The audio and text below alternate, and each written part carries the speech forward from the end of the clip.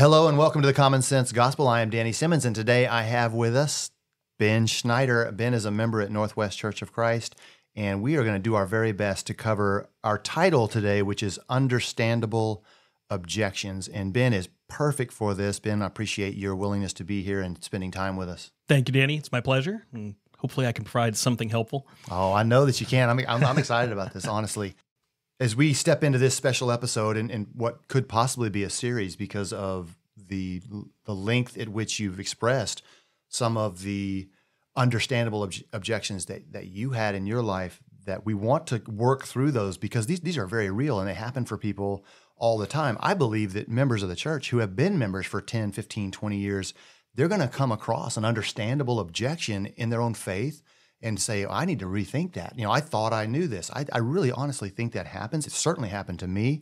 So it's a valuable topic, and you're just the perfect one to talk to about that, and as far as I can tell. And for those of you who are listening to us, if you remember our crucifixion series, there were two men at the beginning of each show, except for the first one. You guys missed the first one. But the two guys, there were the two Jewish men who were trying to figure out who Jesus is, and ultimately became the two men walking to Emmaus when Jesus stepped in and said, what are you two talking about? The two men who were trying to figure out if they should follow Jesus or not. Ben Schneider was one of them, and his son Caden was the other. And so we loved doing that with you. And Caden, obviously, that was fun for us. But some of you may remember Ben and the role he played there. He is also one of our singers for the trivia section of every podcast. When we do trivia, sweet trivia, Ben sings the tenor part in that, and his wife Megan also sang with us in that recording. And so that was another special moment that you spent with us, but also was a building block for Kurt and I to not just say, now it's time for trivia, but to really transition smoothly into that. And we found some people who respond back to us, they enjoy that little clip. So well done, sir. Thanks. I appreciate it. Yes. Who doesn't love a little trivia, except whenever you're the one trying to answer and you don't know, but otherwise I love asking fun. questions more than answering them. But when you already know the answer, it's fun to ask it. So yes, so true. And I know book, chapter, and verse because I got it written down. But your family is musically gifted. Your oldest son is in the band, UT, University of Texas. That's a big deal, man. And he's doing great there. You and your wife both played for the UT band and in different instruments. And so needless to say, the entire family is gifted musically, and we're blessed to have them with us at Northwest. So as we look at the challenges that we're going to deal with you, there's an interesting difference between what we read about typically in the New Testament, especially in the book of Acts. You look at Acts 2:37, Peter is preaching the gospel to these men, and it says in Acts 2:37, they were pricked in their hearts, and they said, men and brethren, what shall we do? 3,000 people apparently jump in the water and are baptized for the remission of sins. And so we say, well, then that's how it has to be done. We preach and people are baptized, but that is just not the case. The Ethiopian eunuch, Isaiah 53 is read to him, and he says, there's water. What's keeping me from being baptized? So we watch that and we go, well, there it is again. People should respond immediately. Lydia is another great example.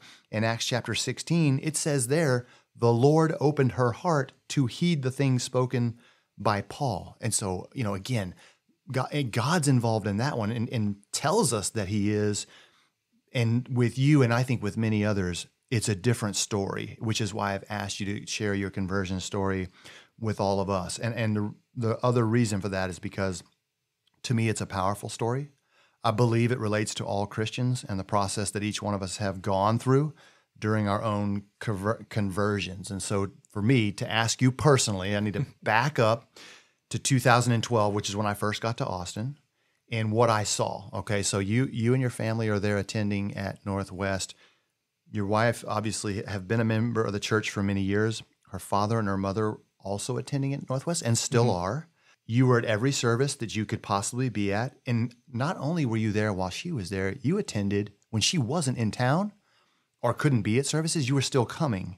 And so somebody told me, it just became known that you were not a member of the church. And I thought, well, that something ain't right. That can't be right. But in knowing that and in understanding that was actually the case, it was amazing to me. And so from that point on, I had a deep, genuine interest in you and your story and your commitment to your family, and understanding that the spiritual side of things was very important, but not yet having fully committed yourself to that. So I've said a lot. I want to just ask you about maybe that time window. How was that working out for you?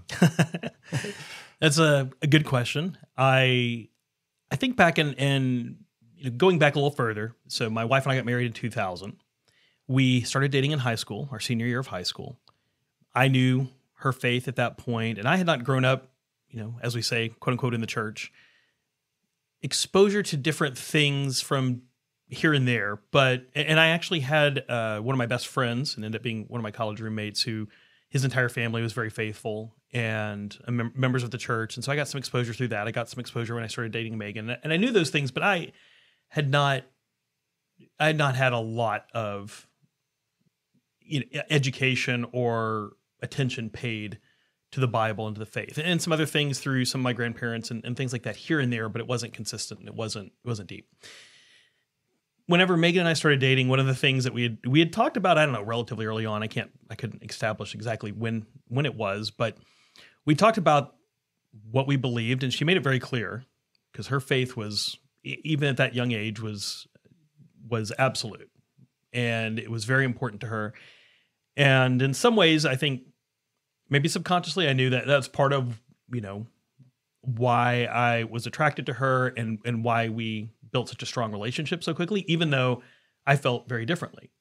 But we had talked about it, and she knew where I stood, and she didn't, she wanted that to be different. But at the same time, I had said from very early on, I just always said, I would never want to get in the way of your faith, and I would always be supportive of you. I would make sure that I wouldn't do something that would pull you away from that if that's truly how you believe. And there's a little bit of personal background there that played into that a little bit. One of my grandmothers was faithful, attended a non-denominational church there in town. I'm too young to remember how scriptural things were in hindsight, but she did have that heart. And my grandfather did not attend, never went with her. My mother would go sometimes, until my grandmother became too ill to go regularly. But one of the things that I know was a challenge was that because my grandfather didn't go, she didn't end up going as often as she wanted to or intended to, especially as her health started fading. And I just remember that sticking with me and saying, I wouldn't ever want that to be the case. Even if I'm not personally in agreement, I wouldn't want that to hinder her ability to serve. Mm. I know that's probably kind of unusual, a little bit weird, but it just, I don't know. It was like, look, I care about you and you care about that. And even if I'm not on board, I'm going to make sure that I don't get in your way. Yeah. And so that was sort of a starting point. So if you fast forward and we continue to date and things like that, and I would visit Northwest some through college and come on occasion, come to a singing or a Sunday morning service or things here and there. And then a little more frequently, and then we got married, same sort of thing. I would come often because I wanted to be supportive. I didn't want to be like, well, she's getting up early to go on Sunday morning and I'm just going to go back to bed. It just didn't feel right at the very least, right? Independent of the material and it being God's command, it didn't set well. So I was like, well, I'm going to go and be supportive. And there's another part of me that's always been thinking about how am I taking in everything? Am I really listening and paying attention? Am I fixed in my ways? Am I not considering new information? Right. Like I've always wanted to be objective. I've always wanted to really analyze things and make sure I'm not being dismissive of something I shouldn't. And so while I didn't necessarily feel compelled to go on my own, I was like, well, I could at least go see and listen and understand more. And at the very least, I'll be able to reinforce why I don't agree or think what I think from doing that. Mm-hmm. And if I find new information that makes me feel differently, well, I need to listen to that. I need to pay attention. Oh, wow. So that was kind of the starting point, right? And so then, fast forward, that's basically going on, from 2000 up till the time we met, right? That's essentially my mode. I'm continually going and learning. And I had some other Bible studies here and there. The individuals at Northwest were really great about being interested and caring, but also not high pressure in the sense. I was going to ask you, I just feel this question's got to be asked. how much flack did you catch from our members? I think you pretty much just answered that. Yeah. There was a loving attentiveness to that. Yes. But not an over amount of pressure, because I feel like you could have easily been run off, where you're in the car driving home with your wife and just saying, look, brother so-and-so, I know, but they are giving me the business and the stink eye and everything else, which could be something where you say, I hope you understand, but I don't feel welcome there. Right. And that never happened. And that never happened. Wow. And I think that's a really, really important point from my experience that had that developed differently. I mean, I do think there's a good chance, had I felt uncomfortable or pressured every single time I went, that I probably would have been like, I'm out. Yeah. But it wasn't that. And it was to my surprise, because I felt like I was going to get the pitch every single time. And I mean, yes, I hear the invitation and that's weighing and things. But that's broadly, right? Like it's nobody's coming up to me and saying, oh, you didn't come down this week. What's up? Like it wasn't. We thought this was the week. I'm sure some are thinking it, but like nobody's doing that. And that was actually really helpful to me. And I know it weighed on people's hearts. What if something happens to me or whatever? And understandably so. But it helped me in a lot of ways to say, okay, nobody there it's not a high pressure sales situation. It's not like they care and they're genuinely interested. And it helped me like feel really authentic with the group, right? That this is genuinely what they care about. And they know that if they just sort of corner me into it, then it's not going to be genuine or real anyway. And God will know better. That's right. And so I think not to get off on a whole nother tangent, but that's a really important point that I think is helpful for those who are trying to bring people to the word to keep in mind, right? Is yes, you need to not let it go. You can't be hands off either, because you have to keep applying that gentle pressure, but it's gentle pressure, right? And you've got to figure out where people are and work through them and what it is that they're objecting to, right? Like, and what's struggling with them. And sometimes it's hard to pinpoint. Absolutely. And that's wonderful to hear, because that, just as you said, that could be a huge turnoff. And again, as I am getting to know you in the very early stages of that was one of my concerns, is how much pressure is he getting? Should I be a part of that, or do I need to just stand back and stay away from it? And in that process of time, there was a Bible study at Bobby and Sue Bradford's house that you were invited to. Do you remember all the people there just off the top of your head? I do. Bobby, Sue, you, Ed Snap.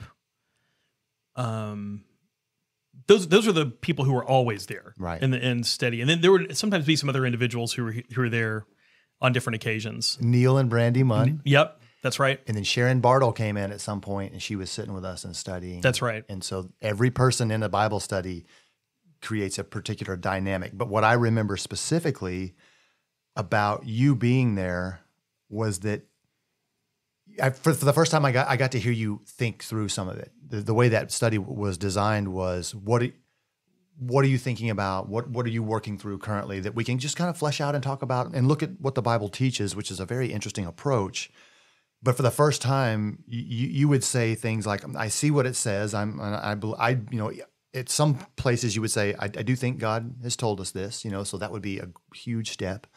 But then you would say, now my understanding, the application of it to myself, to what extent, you were so thoughtful. It was almost like crippling for somebody like me. I was used to just saying, here's the verse, they got baptized, so let's go to the water. And people are like, oh, okay.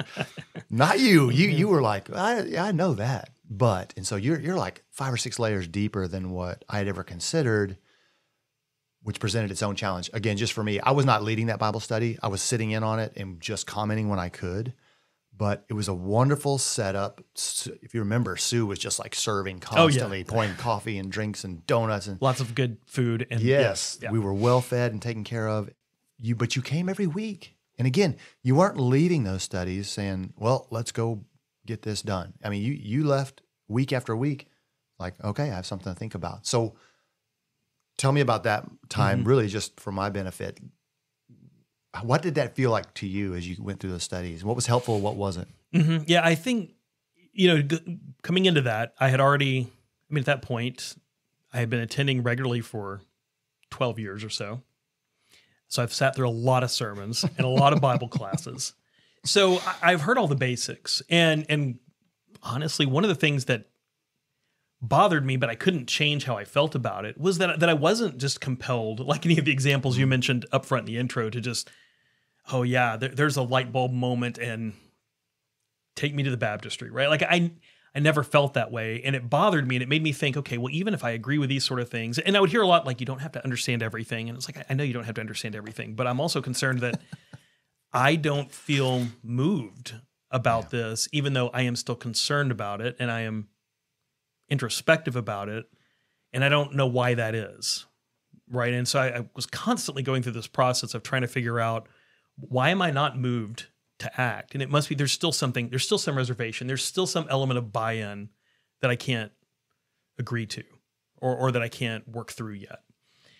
And so what that study, and some others that I did with some other individuals at previous points too, they're all a part of, for me, what's a complex, multi-year process of sort of deconstructing all of these different challenges I had. You know, and some of it's misconceptions. Some of it was just difficulty reconciling God's word with what I see in the world, or how would I handle this in my own life, or how should I treat others about this, and having to work through those things, and literally just sort of like, okay, well, here's the next one that is now giving me a hard time, right? And I would feel bad that I couldn't just leave one of those studies and be like, that one got me, I'm convinced, let's go. Because I know that's what everybody there wanted. Yeah, you said the magic words. But it was like, okay, so I'm going to use each one of these instances, and I would have to think hard, like, okay, well, there's something still eating at me. What is it? And so I would just start bringing those, all right, well, here's what's been on my mind this week, right? I can't work through this and reconcile this with what I hear, you know, whatever that example may be. And there's numerous ones. And some of it was things like, you know, I need to find ways to verify things about the Bible outside of the Bible, right? And different specific examples of that. Some of it was things that you hear that are common objections around behaviors of you see in Christians oftentimes, and things like that. And that was sometimes was one. And again, it was a place where I started really looking at it and going, well, is my issue with what they're supposed to be doing, or is my issue with the fact that they're human and they're fallible, and therefore my problem isn't with God's word, it's with people's adherence to it, right? And then that's what I'm struggling with. So there's some of that, and then there were other examples too. You know, one of them being, you hear a lot, like, there's a lot of awful stuff in the world. How can God be loving and care about us with all of the things that happen in the world? And I would hear answers to that I didn't necessarily think, oh, that doesn't make sense, or it's wrong, or I disagree. But it's like, it felt like, yeah, that's an answer academically, but it doesn't actually explain it to me, if that makes sense. It does make sense. There's huge challenges in Scripture that we have to be honest about. That's one of them. Yeah. God's in control. He can change anything with, you know, by his word. He can change anything that he wants to, and he's allowing it. So tell me why. And then, like you said, the academic explanation is, well, here's the best we can understand by what he's given to us, and someone tries to present that, and you go, okay, but he can still do it. So I'm still asking the same question. Why doesn't he fix this, and this, whatever that might be? And so that's a very difficult thing to come to terms with, and just be settled in that. So honestly, until the answer, a good one, is given from the Word of God, and even as you said, externally, that there's evidence of these things to be true, independent from God's Word, but also objectively fact, you know, just true, that would be confirming for you. There's the God's love. And for me, this was a big one. God so loved the world that he gave his only begotten son, his only beloved son. And so now we're his children.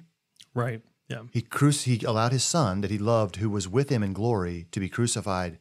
So now we're his kids. I'm not sure I understand the exchange there. He loved his son.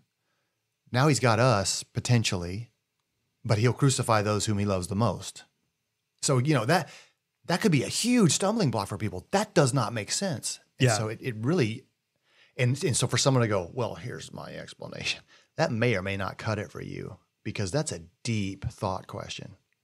And I think one of the things that was really helpful in that particular study was the individuals involved would be like, well, let's take a look. Nobody was like, oh, great, that one's on my objection bingo card and would jump straight to a verse.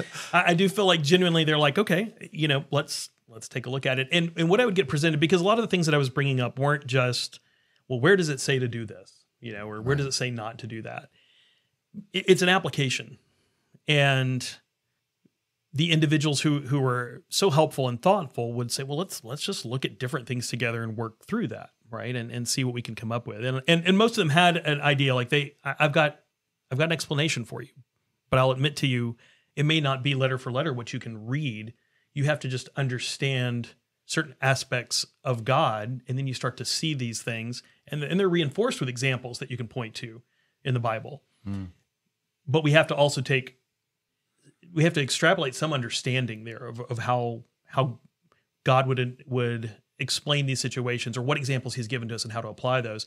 And so, for example, I remember in particular Ed Snap saying a number of times whenever there were certain things I would bring up, he'd say, well, my belief is we take these scriptures that say this, and I think the application of that in the situation you brought up is this. He said, I'm not trying to say that's absolute, but based on what I see, I believe that's a really strong, sound explanation. And I appreciated that honesty, which is not that like, oh, it is so clear cut here. I mean, there are some things that are absolutely, but there are the places I was going were harder, because those were the things that I was really like, I couldn't work out on my own, or at least at that point.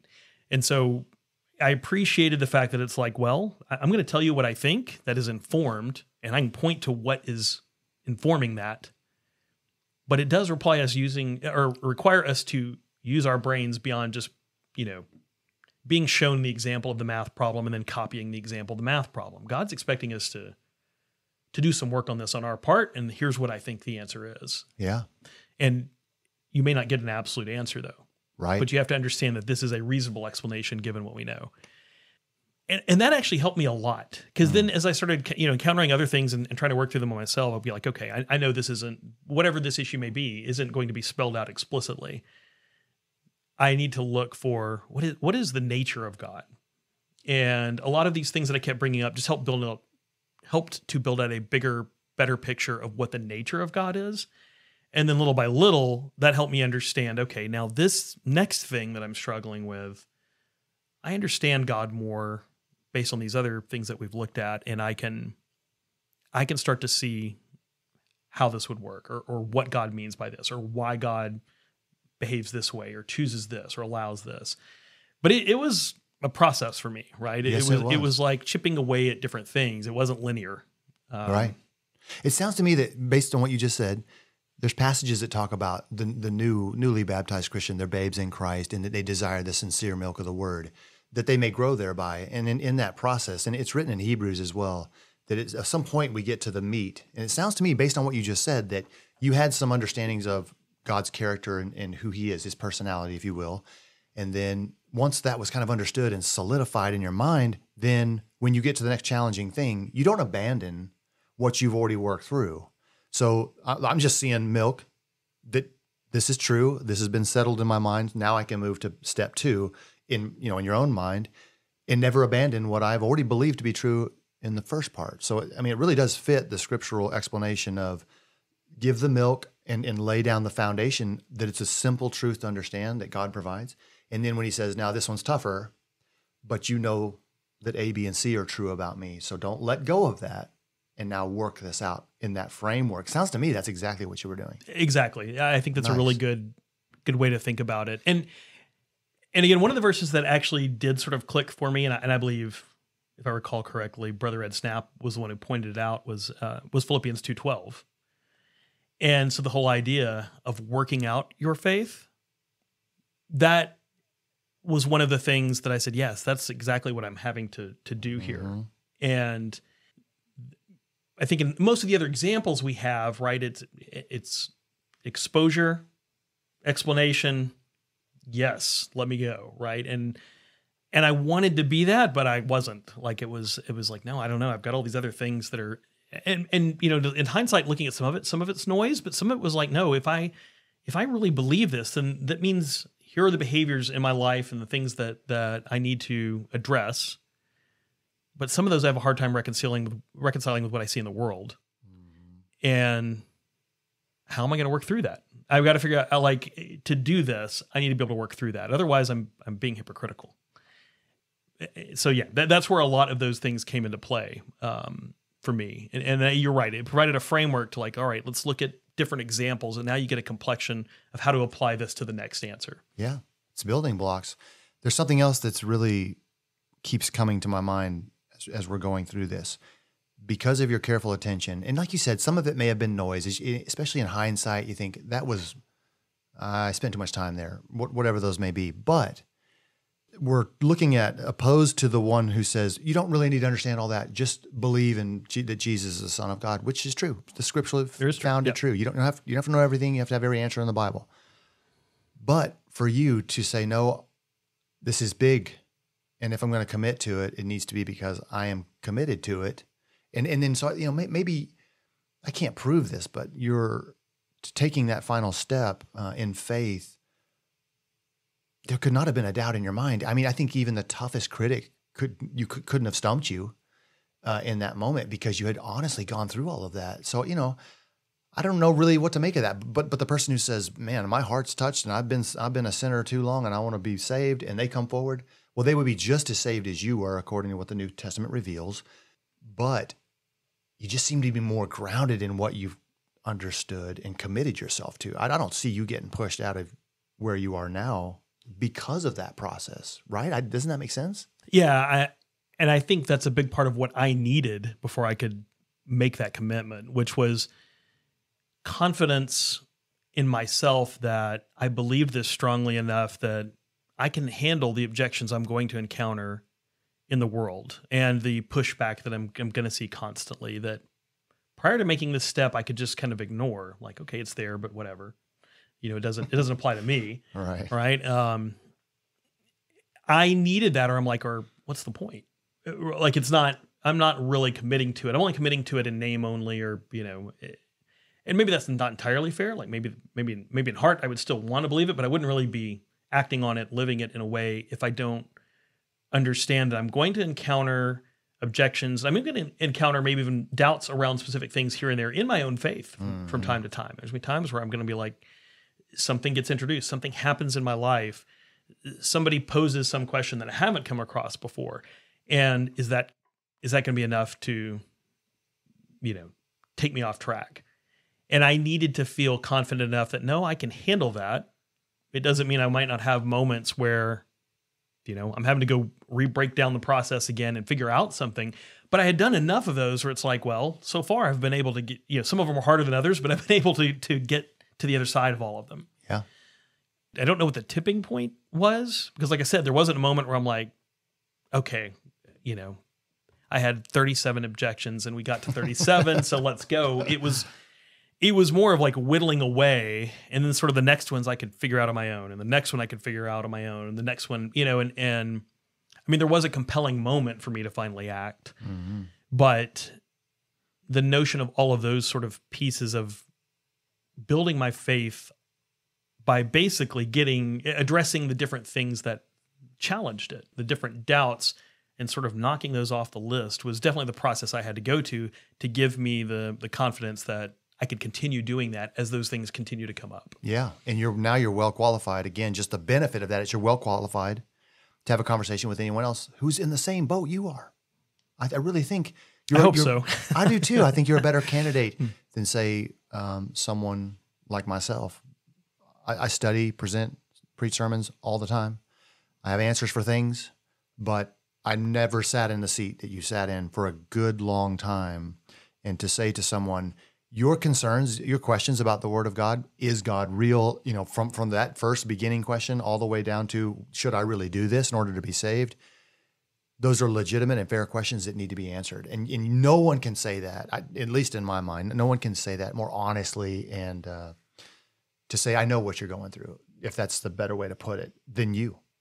I suspect there are others who've gone through the same process. Maybe it didn't take as long, which, kudos to them. And there's probably those who never did or maybe have contemplated it seriously, but never taken the action because they're stuck in that same scenario. And I'll be honest, if I didn't have so many people that I cared about, including my wife and my family and those influences, like, I don't know. I mean, I probably would have drug it out even longer. It probably would have been something that I still, like, back to that original comment around gentle pressure is certainly helpful, because the compelling act in the back of my mind around all of this is, my wife was very convicted of it. And so I should pay attention. And then she's concerned about me because of it. So that was the motivating reason to at least start paying attention and listening.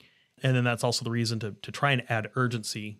But also at the same time, I'm countering that again, where I'm not there yet. And I know that's not the answer anybody wants to hear, but I'm having to work through that. And I can't imagine I'm alone in that boat. I just suspect we don't talk about it in that way as often. It's harder to fit that into a sermon, probably. It's a little bit longer. Yes. Can't point to just the easier examples. But that's why for me, I feel like it's really important. There are some people who just respond and their heart is all in. And I think that's awesome. That's amazing. And that's great. And we should continue to look for that. And then I think there are those who want to be there, but they're, like I said, wrestling with something similar like I was. And then you got to really figure out where they are. What stage are they struggling? Like, do they not even believe in a creator? Or well, let's start there. Exactly. Or they're down that path, but they're not sure it's the Bible. They're not sure about Jesus. And let's start there. They're kind of in and out of it. But like I said, they're struggling with the way this world is. Doesn't seem like what God would have made if God loved us, right? And again, there's lots of other things in between along that spectrum. But you've got to know where that is. Yes. And then go there. And for me, again, it was jumping around through some of those. But yeah, man, I think all of that is fantastic. So what we will do is we'll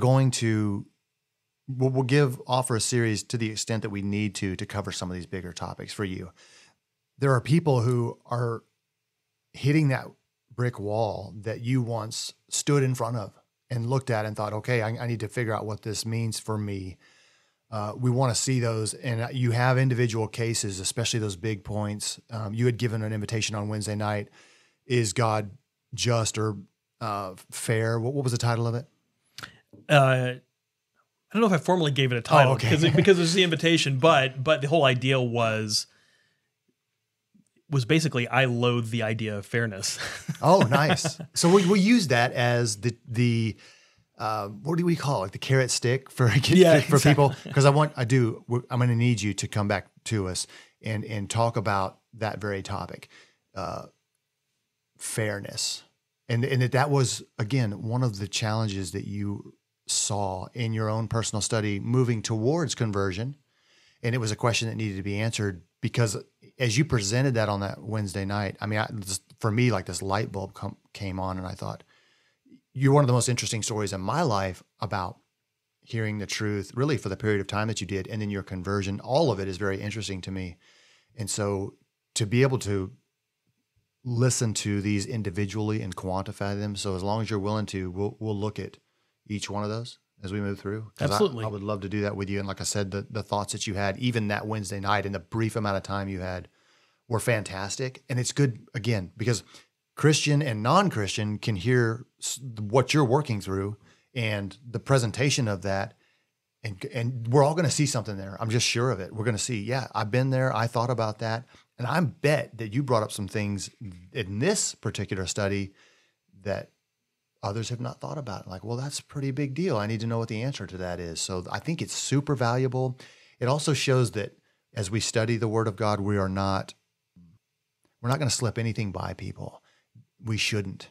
You deserve an answer, right? And the Lord says in Isaiah chapter 1 and verse 18, come, let us reason together. He calls his people and says, come sit with me and let's work this out. That God says that to us. So for those of us who want to share the truth that God has given to us, it's a huge mistake to be like, I hope they don't bring this up. That's not fair to that person. Right. Yeah. We need to say, here's the best we can do, which is what seems to happen in your situation over and over again, which you said was helpful to you. And that is fantastic. Today, now that we've kind of started this, we'll do our trivia questions. All right. And you have those. I do. I know that you do. So let me go first. Oh boy. To give you time to just sweat it out right away. Are you ready? As ready as I'm going to be. I have to ask that. I don't know why. Trivia, sweet trivia. First question for Ben, first question for all of you. In Luke chapter 2, we're told that a decree went out from Caesar Augustus that all the world should be registered. Where did Joseph have to go in order to be registered? He had to leave Nazareth, which is where he's from, and he went to what town? I can give you one clue if you need it. I'll take one clue. Did I have to phone a friend? Yeah, I'm your friend right now, like it or not. His betrothed wife, Mary, was very pregnant, and they had to go to a particular town. I'm going to feel really silly. There's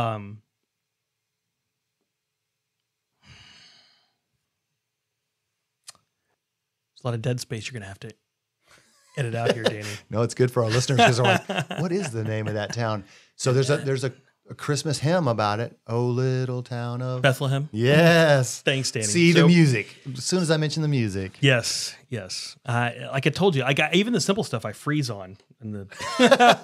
Ellen said the same thing. She's like, I knew the answer to everything you asked me, but in the moment, with the pressure, it's something about it, man. It's real. All that was going over my head is Nazareth, but it's not Nazareth. Like I was like, that's like, why can't I think of any other town right now? Your brain's like, just say Nazareth. So Luke chapter 2 and verse 4 says that Joseph left Nazareth and went to Bethlehem because he was of the house of the lineage of David. That's why he had to go back to Bethlehem, which the prophecy said the Christ would be born in Bethlehem. It's awesome. Okay, your first question for me and the second one for everyone else. All right. So I went a little more broadly, so I'm probably not the best trivia question writer, but I'm going to ask you, is Paul ever sarcastic in his writings? Oh, man. Do you need an example? Because my answer is yes. Good. All right. Okay. Yes. So you're probably thinking of some specific ones. Let me tell you the first one that I'm thinking of. Okay. And I'm trying to grab more as I say that slowly. He says to the Corinthian church, I thank God that I baptized none of you. I feel like that is sarcasm. Because he's telling them, you're so divided over who did what for you that he's like, I'm glad I wasn't more involved. Of course, he needs to baptize those who come to the faith. He himself was baptized. So that's the one I'm thinking of. That's a great one. And I was thinking, there's a number of examples, especially through Corinthians, but I was thinking like really pretty much the whole 2 Corinthians chapter 11, verses 1 through 15 is kind of a whole rant that's sarcastic, right? And he jumps in and he says, I'm trying to remember exactly how he phrases it, but it's like, all right, let me be foolish for a moment, right? And a lot of different examples there. The reason I call that out, that I think it's really interesting, one of those things that, again, helps me understand objections, what God wants us to understand there, is people will take pieces of that out of context and apply it inaccurately. And then you go look at that and say, no, he's talking to them because he's going to an extreme to prove a point. Exactly. And just as we would. Mm-hmm. I mean, whenever I'm trying to knock my kids over the head or whatever, my friend or something, do you do it too, Danny? Always go to the extreme. Yeah. Yes. Like go be a little bit over the top with the sarcasm so that way they get the point. Like, okay, yes, I realize. Yeah. I think it's interesting because you don't have a ton of examples of that. And I think it's what's sort of fascinating about Paul in particular is if you just read him straight through and you're not really internalizing some of that, like it's easy to fly over and be like, wait a minute, this sounds the opposite of what he should be saying. Yeah. And you're like, oh, I see. Mm-hmm. And he's letting them have it. Yeah, exactly. That's good. And it also that question lends itself to what we're talking about. So well done, sir. Question number 3 for everyone out there. And the second one and last one, it's almost over. The last one for Ben. In Acts chapter 16, when Paul and Silas were in prison, there was a great earthquake and all the prison doors were opened and everyone's chains fell off of them. What is the first thing that the Philippian jailer tried to do when he thought that the prisoners had all run away? Kill himself. Yeah. Isn't that crazy? Yeah. Acts 16 and verse 27, supposing the prisoners had fled, he drew his sword and was about to kill himself. So you got that right. Word for word. Kurt awards the perfect answers with gold stars. So excellent. You've gotten your first gold star. My first gold star. Yes, that's kind of a big deal here. I'll take that. That's really cool. And what's interesting about him is the same night he's baptized. Yeah. Exactly. Nothing like you at all. No. Although, had I experienced an earthquake and all the chains fell, maybe it would have been different. I don't. Yeah. There's certainly some more extreme examples, and so I can't rule that out. But, well said. But You're absent of that, most of us are just kind of going through a normal day-to-day life, and we don't see those things until we start really looking for them, and they're not going to be that grand. But if you just start paying attention, there are those signs there for us. Yeah. Amen. I'm giving you probably a layup here, but anyway, I'll do it anyway. Who is it that Jesus says to act more like children?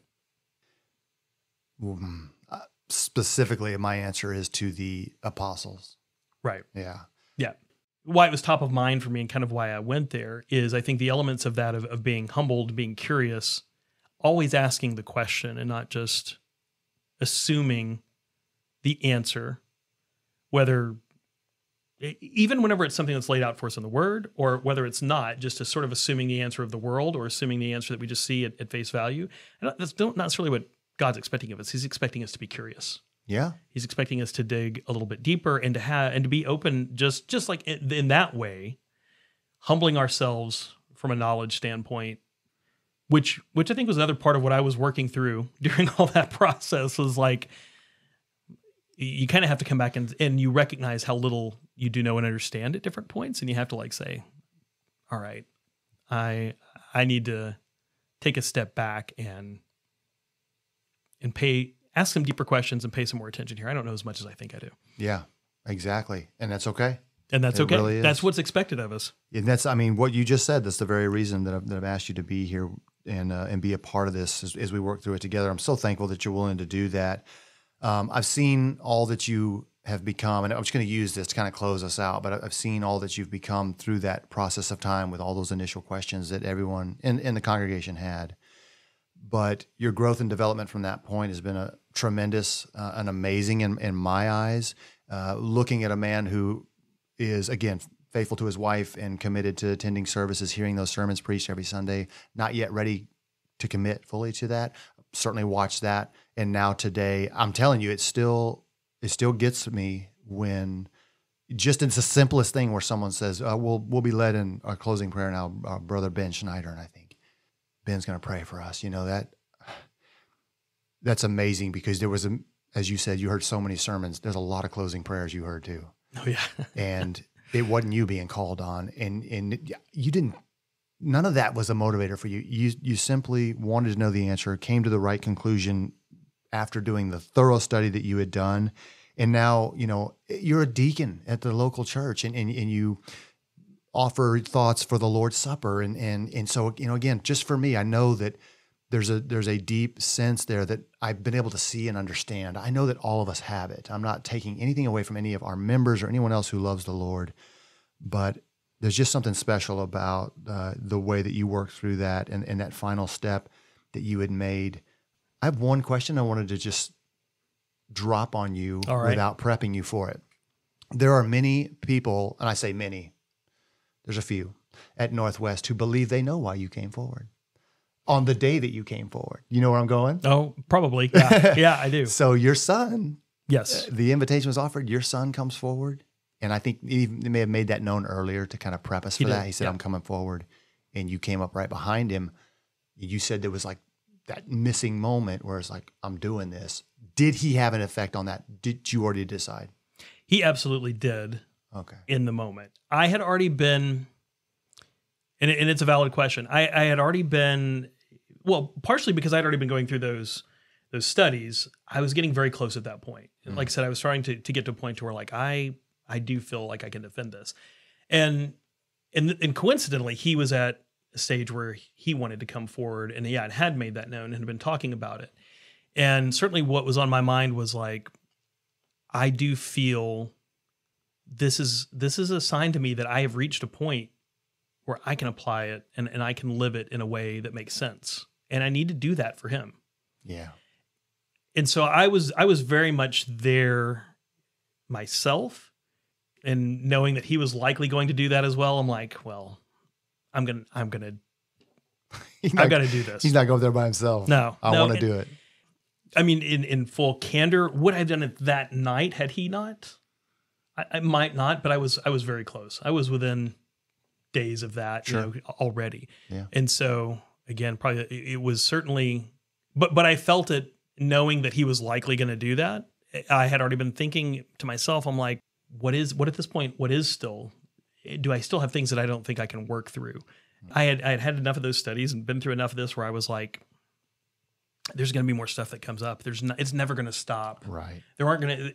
I had reached that realization that there will be more things that I have doubts about, or I have concerns, or I'm not sure how to reconcile. But yet, every single one of those that I've had, with some study, discussion with others who are knowledgeable, and really looking at it, and just I've been able to get through it. So Sufficiently answered.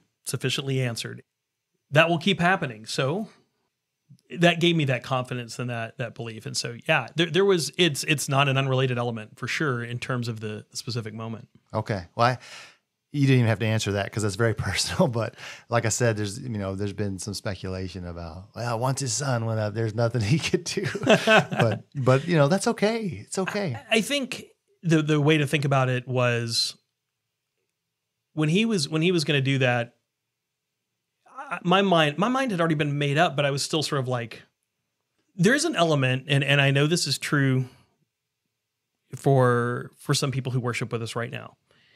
They actually, even when they want to follow and they want to go forward, they actually are concerned about the attention to themselves, right, in doing it. And you've said that many times, like you don't have to be baptized at the end of a Wednesday service or Sunday, like do that anytime, and it can be a smaller, as many people as is appropriate, right? Like that's not a condition, but it does weigh because that's normally where people feel compelled, right, in that moment. Mm-hmm. And I will say that was a part of it for me, for sure. Like I didn't so to your point, like many people didn't know I wasn't a member if they weren't, if they'd only been worshiping there recently or whatever. Yeah, right. Or hadn't checked the directory or whatever. And so there was an element of like, I didn't want it to be awkward and draw a lot of attention to myself. And that shouldn't weigh on our hearts, but it does. It's a piece. We have to acknowledge that we are human in that way, and it's hard to work through sometimes. So there was a piece of it for me that was like, I was getting there and I was getting ready, but I didn't want to draw that attention to myself. Yeah.